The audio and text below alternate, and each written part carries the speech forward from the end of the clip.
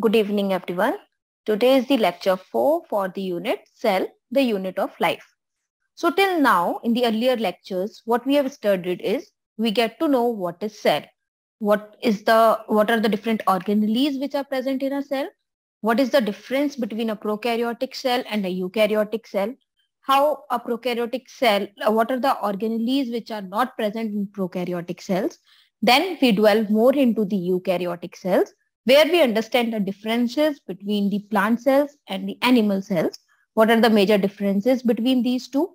Then further we studied what is endomembrane system, what are the components of endomembrane system, and we studied the function of those components in detail. So today we will be studying the remaining organelles which are present in the cell. So starting with the mitochondria. So mitochondria was discovered by Kolliker in 1880. He discovered mitochondria in the muscle cells of the insects. Altman then named them as bioplast. Benda in 1897 finally coined the term mitochondria. Mitochondria is a plural term. For singular, we use mitochondrion. So mitochondrion is a spherical or rod-shaped cell organelle, as we can see in this figure, and it has two membranes. So if you guys remembered it, in the first lecture, I gave a mnemonics to remember the organelles which have two membranes. So it was NAMAK, where N stands for nucleus, M stands for mitochondria, and K stands for chloroplast. So one of the organelles which has two membranes is mitochondria. So the it has two membranes. The one is the outer membrane and the other one is the inner membrane. The outer membrane, as we can see in this figure, is smooth, while the inner membrane has finger-like projections or finger-like enfoldings, which is known as cristae, as we can see in this figure. And the inner membrane has stalked particles, which are also known as Raker particles or F0, F1 particles, or we also call them as ATP synthase particles. So these particles help in the oxidative phosphorylation, and mitochondria helps in the aerobic respiration inside the cell. Therefore, the mitochondrial cavity is filled with the homogeneous granular mitochondrial matrix. Since the mitochondria is the site where the ATP synthase complex is present, and it helps in the generation of the energy inside the cell.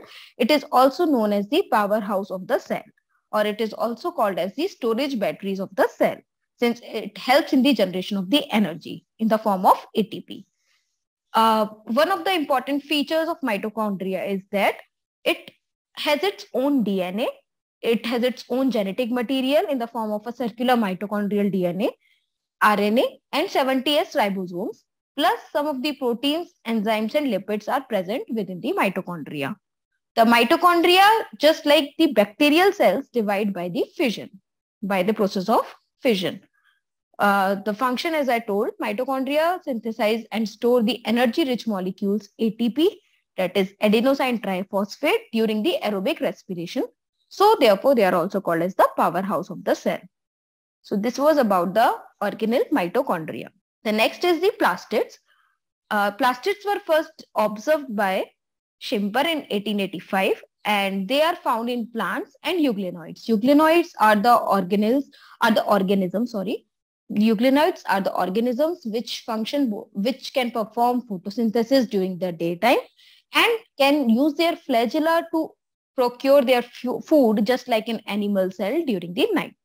So plastids are present in both plant cells and euglenoids, and plastids are classified based on the different types of pigments which are present in them. So they are classified into three broad classes, which is chromoplast, leucoplast, and chloroplast. So chromo, as I already mentioned in the first class, chromo is related to colors. So chromoplast, these are different colored plastids that contain the carotenoids.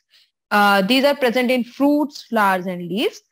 And leucoplast are colorless plastids, and the main function of these plastids is to store the food materials. So examples of these plastids are amyloplast, amylo related to starch. So amyloplast are the ones which store the starch. Aleuronoplast that stores the protein, and ileoplast that stores the lipids. So these are the three basic types of leucoplast. The next is the chloroplast. We all know what is chloroplast since we study it from our basic, like from earlier classes also. So these are green colored plastids that contains the chlorophyll and helps in the process of photosynthesis. So these are the green colored plastids containing chlorophylls and carotenoids, especially carotenes and xanthophylls. As I mentioned also earlier, like chloroplast is also a double membranous cell organelle, and the matrix is called the stroma. As we can see in this figure, the matrix is called as the stroma, and the stroma has many membranous sac-like structures, which is called as thylakoid.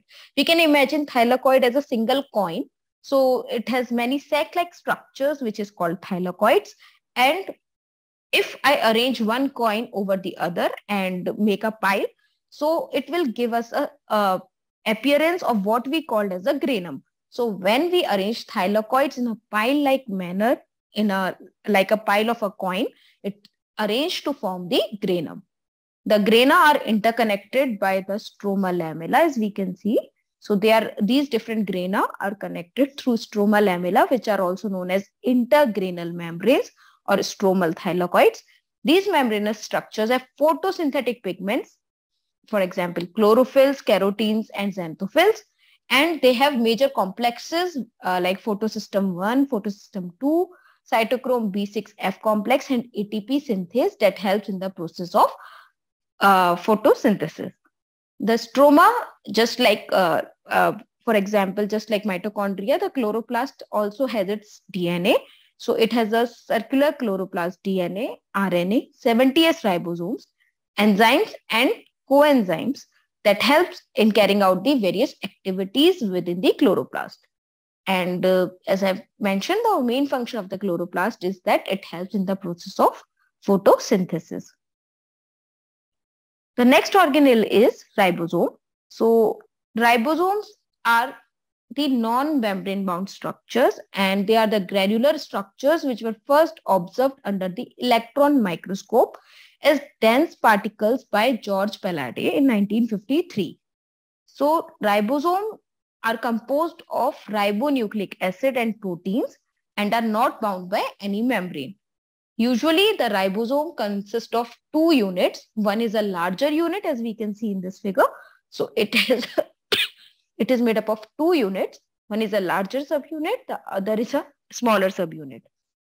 And the major difference, ribosome is an organelle that is present in both prokaryotes as well as in eukaryotes.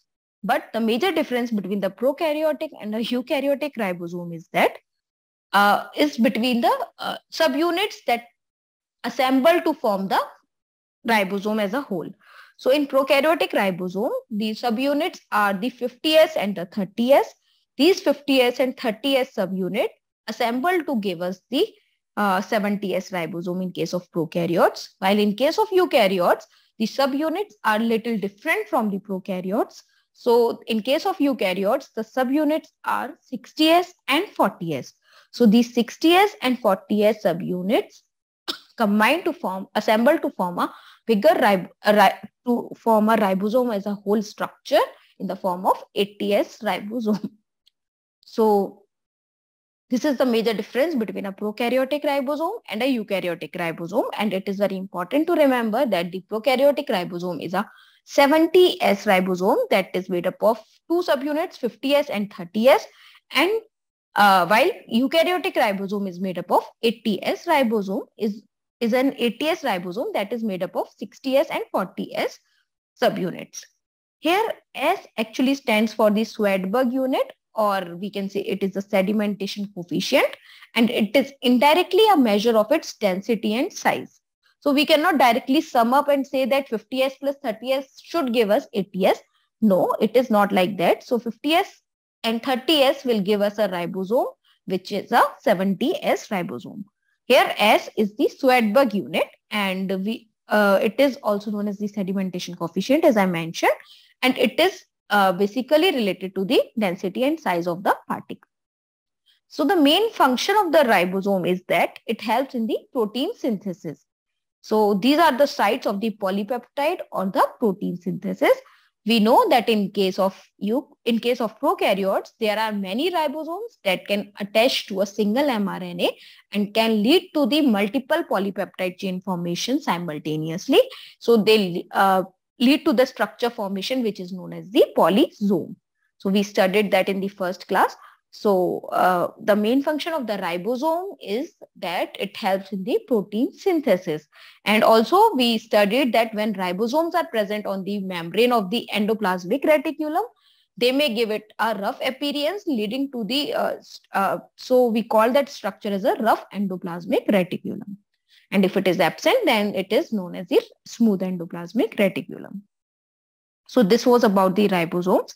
So the next is the cytoskeleton. Cytoskeleton, as the name suggests, cyto is related to cell. Skeleton is, so cytoskeleton is something that is giving the support to the cell.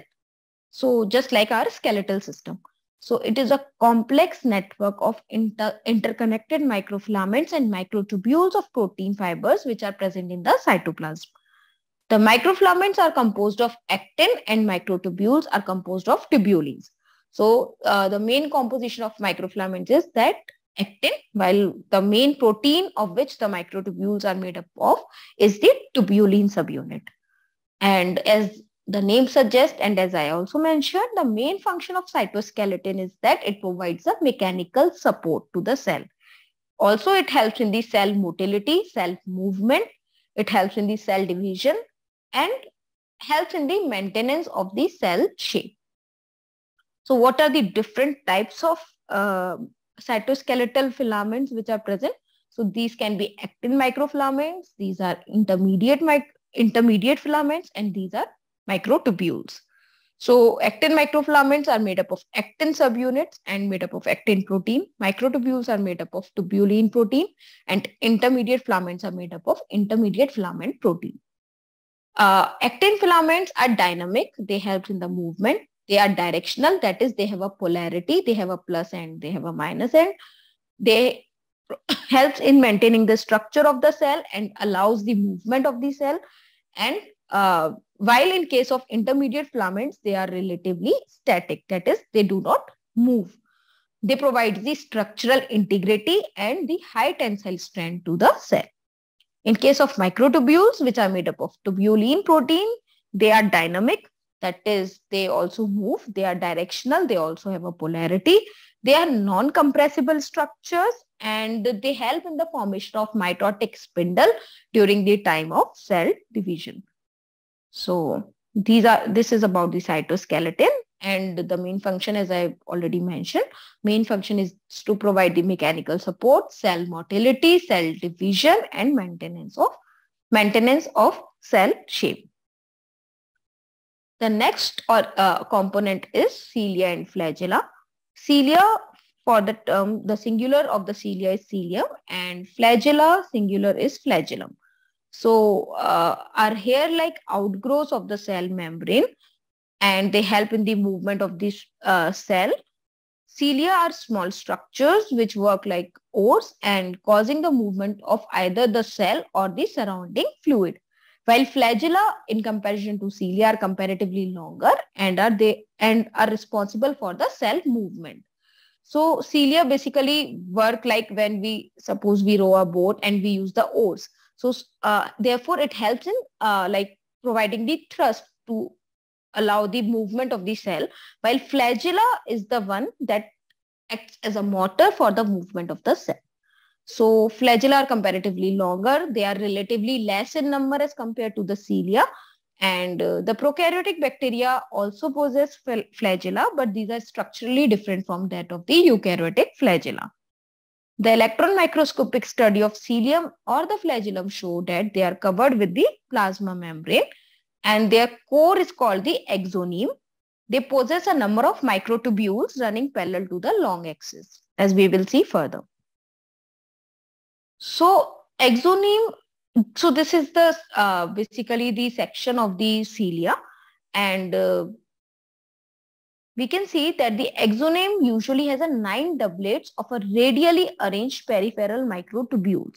So these blue colored structures, blue colored ring-like structures are basically the peripheral microtubules that are present in the form of doublets. That is two present together. So peripheral, there are 9 such peripheral tubules that are present in the form of doublets and a pair of centrally located microtubules. So we can see that these are the 9, starting from here, we can see that these are the 9 doublets of peripheral microtubules and one is present at the center, one pair. So such an arrangement of microtubules is referred to as the 9 plus 2 array. The central tubules are connected by bridges and is also enclosed by central sheath, as we can see highlighted by red in this diagram. So the central microtubules are connected by a bridge-like structure and they are covered or enclosed inside a central sheath, which is connected to one of the tubules of each peripheral doublets by a we can say a spike-like structure, which is known as a radial spoke. So this central sheath is connected to the peripheral tubules through a radial spoke. So since there are 9 such peripheral microtubule doublets, so there are 9 radial spokes which are present that helps in making the connection between the peripheral microtubules and the central sheath enclosing the central microtubules. The peripheral doublets are also interconnected like this. There is an interconnection between these peripheral microtubules as well through the linkers. So these peripheral tubules are interconnected through these structures which are known as the linkers, and also the inter-doublet bridge is present that helps in the connection that connects with the two doublets of the peripheral microtubules. So this was the structure of the cilia. Both the cilium and flagellum emerge from the centriole-like structure, which is called the basal bodies. So both the cilia and flagella emerge from the same structure, which is a centriole-like structure called the basal bodies. So this was the basic structure of the cilia. So we can, again, if I'll repeat in short, so it consists of it has a 9 plus 2 array arrangement in which there are 9 doublets of peripheral microtubules which are present, while one doublet is present at the center. Also, it is the central doublet is enclosed inside a central sheath, and that is connected through the peripheral microtubules through a radial spoke. So there are 9 such radial spokes that helps in the connection. Then these peripheral microtubules are interconnected through the linkers and also through the interdoublet bridge. So this was about the cilia and flagella. However, there are some differences between the cilia and flagella. As I mentioned, cilia are small in size. They are 5 to 10 microns, while flagella are long. They can be up to 150 microns. As I also mentioned that cilia are more in number. They may be up to 14,000 per cell, while flagella are few in number. They may range from 1 to 8. So bacteria may have, like a cell may have a very few flagella ranging from 1 to 8 number of flagellas. The next is cilia beat in coordinated manner while flagella beats independently, and cilia take part mainly in locomotion and attachment, while flagella is involved only in the locomotion. There is no role of flagella in the attachment. So the main function of cilia and flagella was to allow the movement of the cell and helps in the attachment of the cell with the surface. The next is the centrosome and centrioles. They were discovered by von Benden in 1880. Centrosome is found in animal cells and in some motile algae. It is absent in plant cells. This we studied when we were studying the differences, when we were learning the differences between the plant cells and the animal cells. So there we understood that centrosomes are not present in the animals, are not present in the plant cells. They are absent in the plant cells. And centrosomes are present near the nucleus. It has 2 cylindrical structures that are called the centrioles that are surrounded by a less denser cytosol called the centrosphere. So this is the structure of centrosome. where we can see that centrosome has two cylindrical structures that we called as centrioles, which is shown in the right side of the figure. So these centrioles are usually lie perpendicular to each other, and these are surrounded by a less denser cytosol called the centrosphere. So this is about the centrosome, and this centrosome is made up of two cylindrical structures, which is called the centrioles. So centrioles are arranged at right angles to one another, as we can see in this figure also. So they are present perpendicularly to each other. Each centriole is made up of a wall of 9 triplets of microtubules. So just like we studied the arrangement of microtubules in case of cilia and flagella, similarly, these microtubules are arranged in a pattern which is a wall of 9 triplets of microtubules or cartwheel structure, which we call in case of centrioles. So in case of centrioles, these are 9 microtubules and they have a triplet fibril, which is A, B, and C. And A of the triplet is connected to the C through a CA connective. Also, like these A, B, and C microtubules run perpendicular to each other.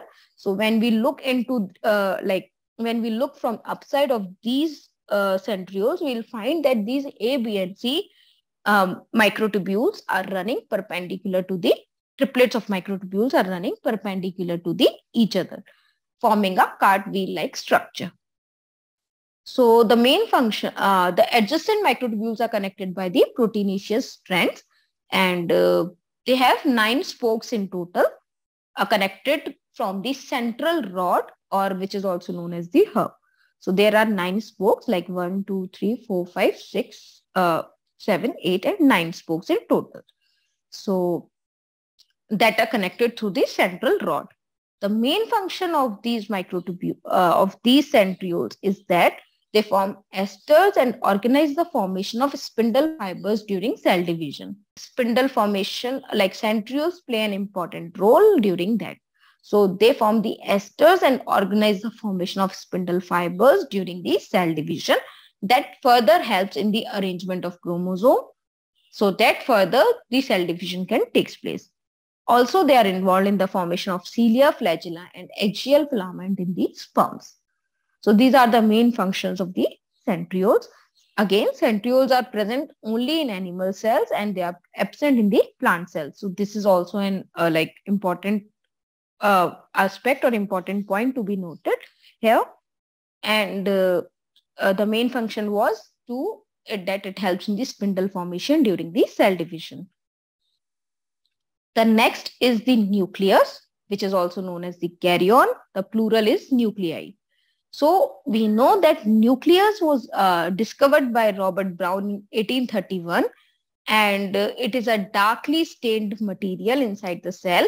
It is the largest cell organelle which is present in eukaryotic cells, especially in case of animal cells. As we know that in case of plant cells, it might be vacuoles that occupies most of the space inside the cell.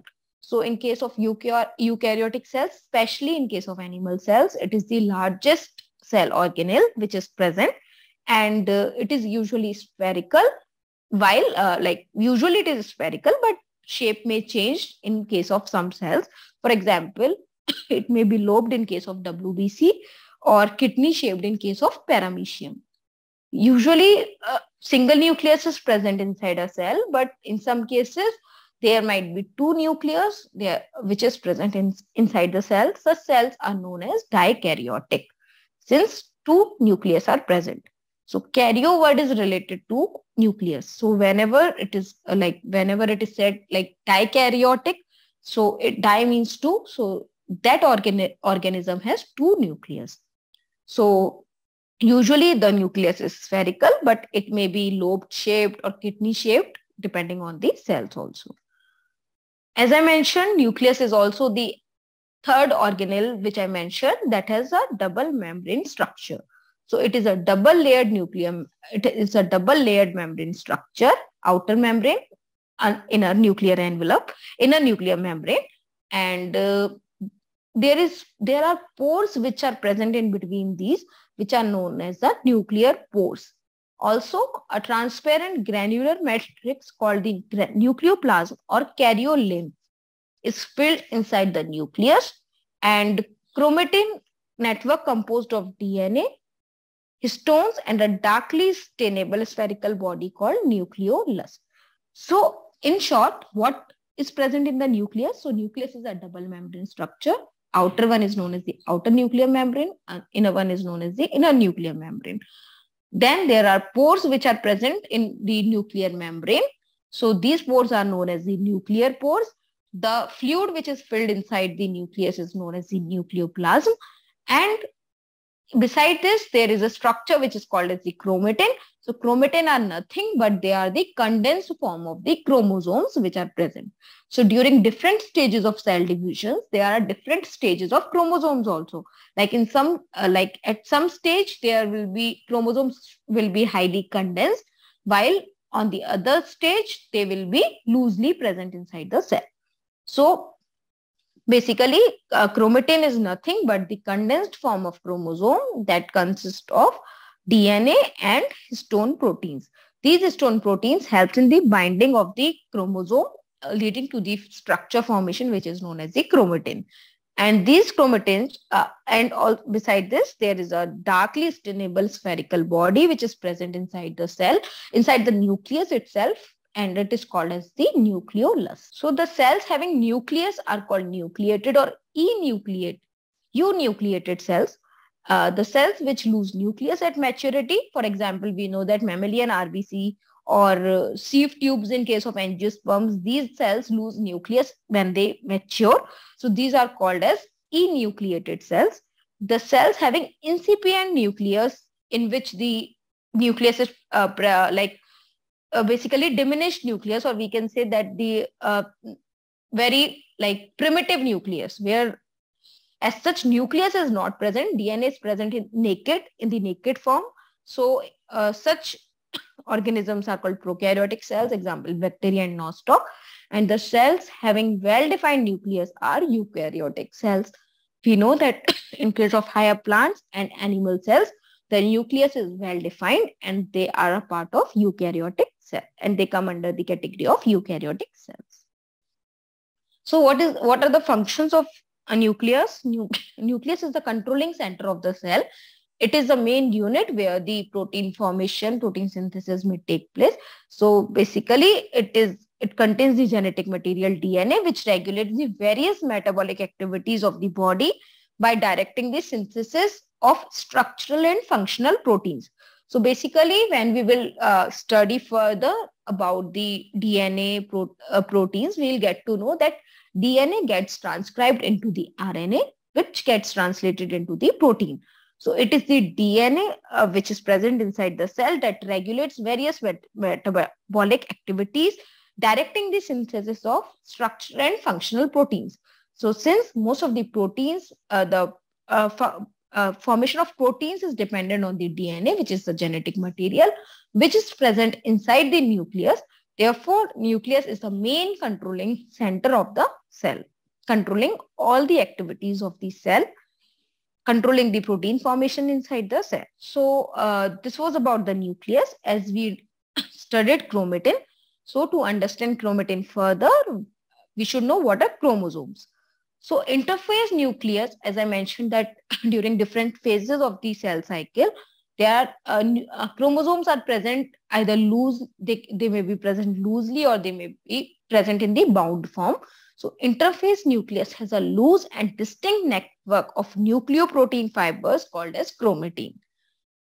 These chromatin are highly stained, like darkly stained material, and the material of nucleus, these chromatins are stained by the basic dyes, for example, acetocarmine, and it was given the name chromatin by scientist Fleming. During different stages of cell division, cells show structured chromosome in place of the nucleus. Thus, chromosome is highly condensed form of chromatin. So we can say that from this figure, it is very clear that what I actually mean by chromosome, what I actually mean by chromatin. So this is the DNA, which is present inside the cell. This DNA is very long. For example, it may it may be up to 2 meters in length, but it is difficult to accommodate this 2 meters of DNA inside this small cell, which may range in microns maybe. So this DNA is then bounded through the histone proteins. These histone proteins, along with the DNA and some other non-histone proteins, form a compact structure which is chromatin, and these chromatin further form a more complex or more compact unit which is known as the chromosome. So we can see that and our DNA is therefore present in the form of chromosome inside our cell. So basically we see that the chromosome is highly condensed form of the chromatin, and chromatin contains DNA and some basic proteins called histones, some non-histone proteins, and also some RNA. So chromosomes can be best studied at metaphase stage because size of the chromosome is shortest during the metaphase. And if we want to study the shape of the chromosome, we have to study the shape at the anaphase stage. So at different stages, like if we have to study if I have to study the size of the chromosome, like if I want to count the number of chromosomes, or if I want to understand how the chromosome looks like, so the best stage at which I can study the chromosome is at the metaphase stage. The number of chromosomes which are present in a gamete is called the genome. So basically, we know that we are diploids. So there are two sets of chromosomes which are present inside our cell. So the number of chromosomes which are present in a single set is known as the genome. So for example, like we humans have 46 number of chromosomes. That is, we have 23 pairs chromosomes.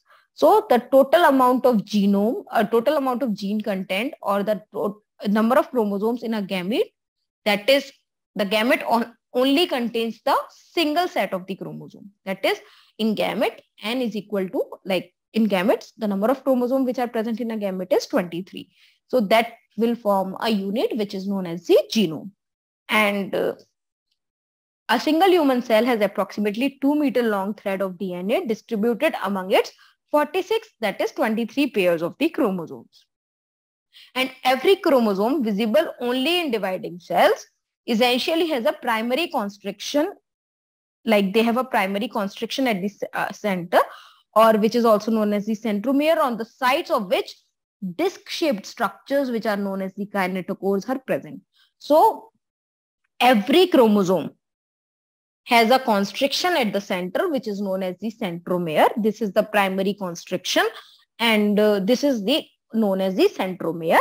And from these centromere, from like on the sides, we can see there are disc-like structures which are present. These are known as the kinetochores.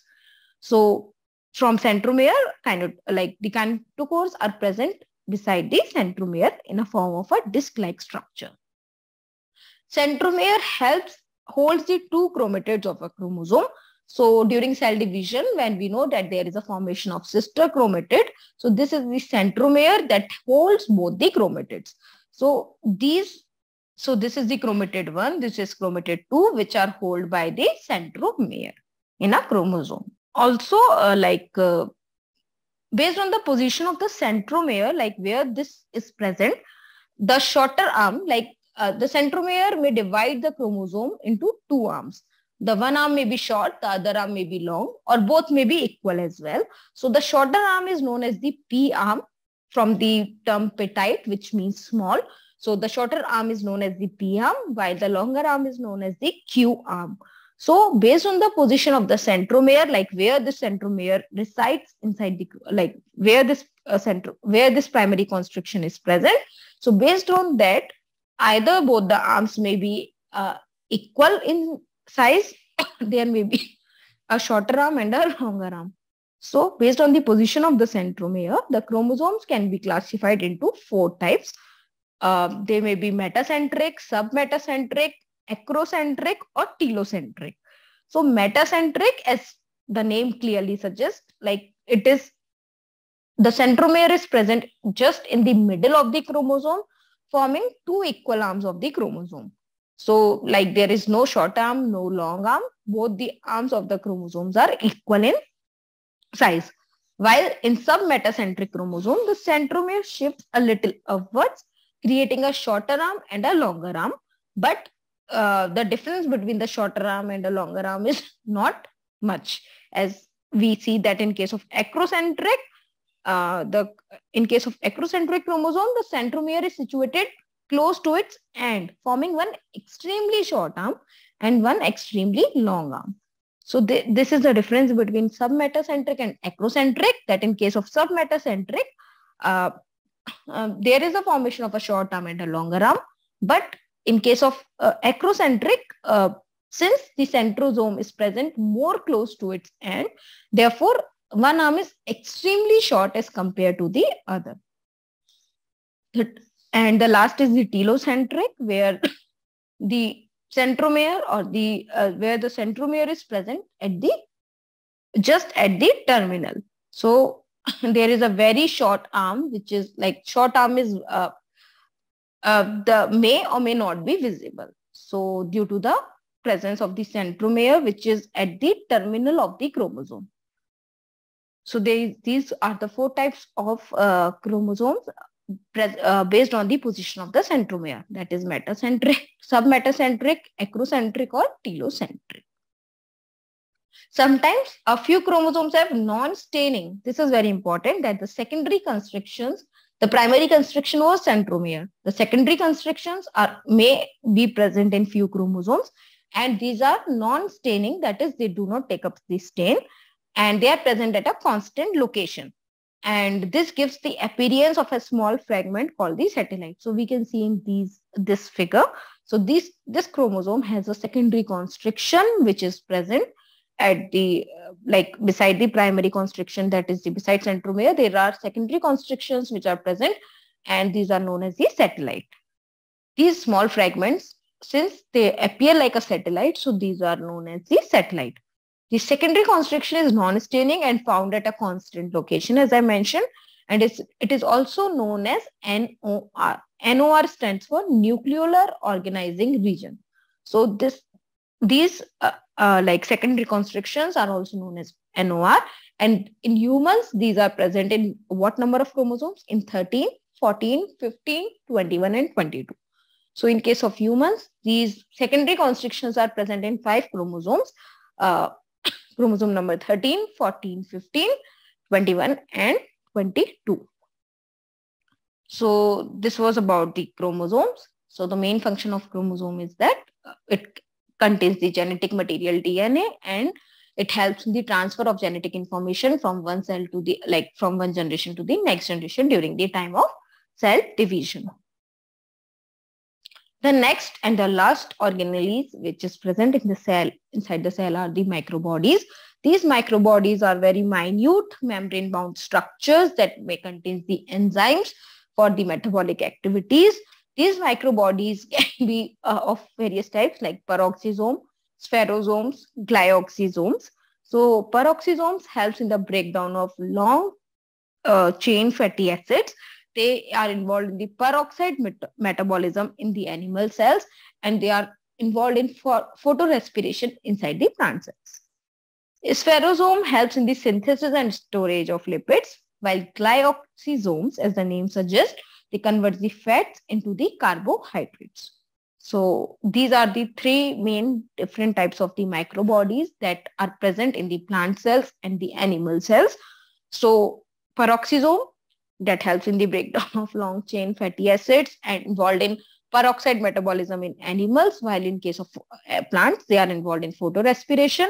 Spherosome, that helps in the synthesis and storage of lipids, and glyoxysomes, that converts the fats into the carbohydrates.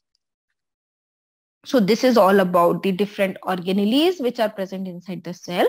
I hope all of these things are clear to you, and if there is any doubt, I'll be happy to take up those doubts either today or in the next session.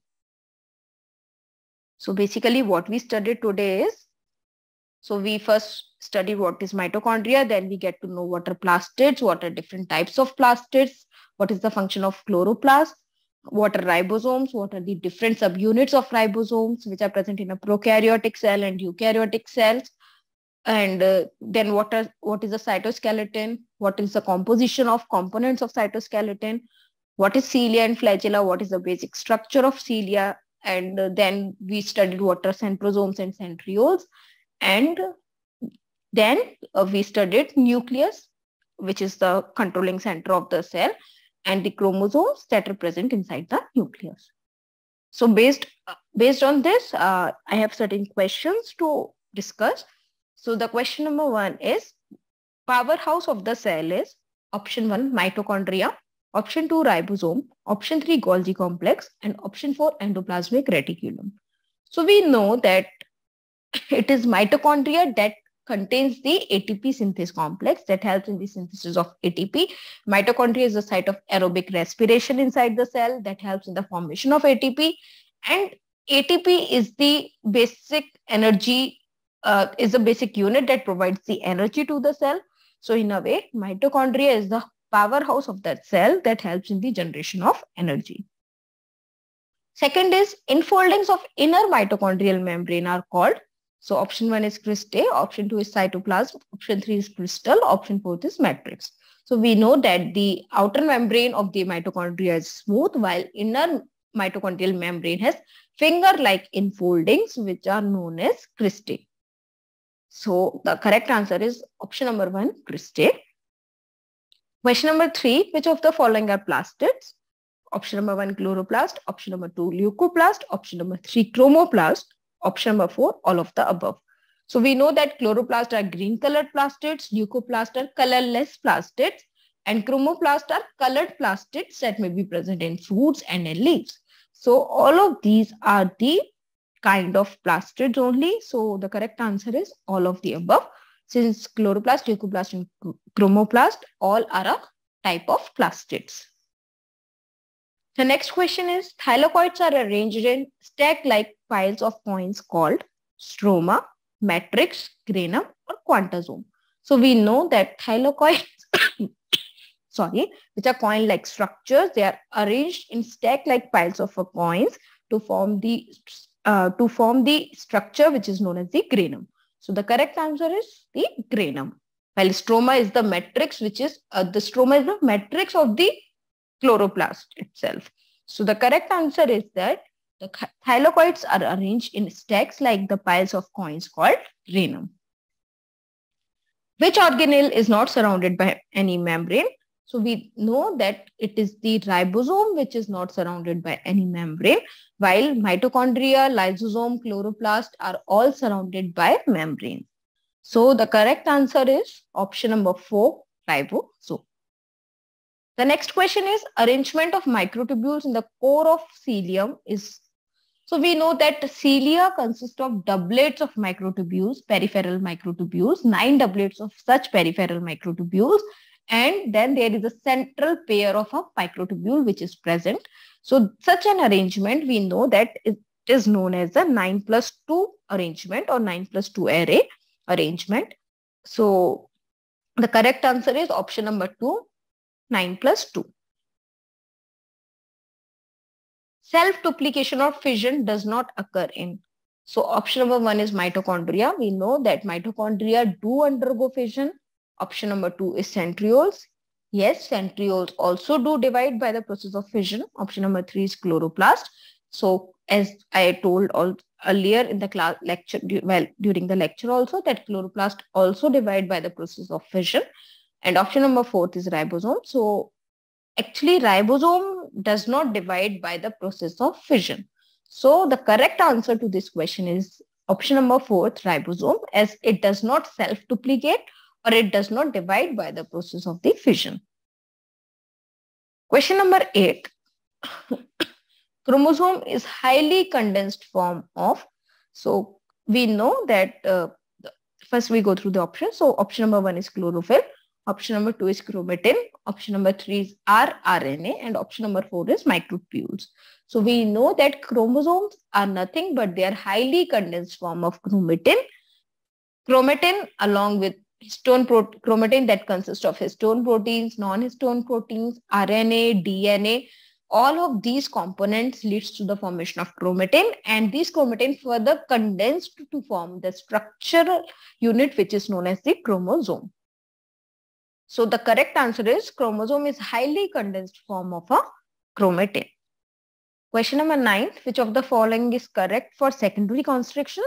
So we know that in a chromosome, there are two types of constrictions. The one is primary constriction, the other is a secondary constriction. Secondary constriction may or may not be present, while the primary constriction, which is known as centromere, is present in the chromosome. And so let's see what the option says about the secondary constriction. So first is that they are non-staining. Second is they are found at a constant location. And third is they are NOR, that is nuclear organized regions. So option number 4 is all of the above.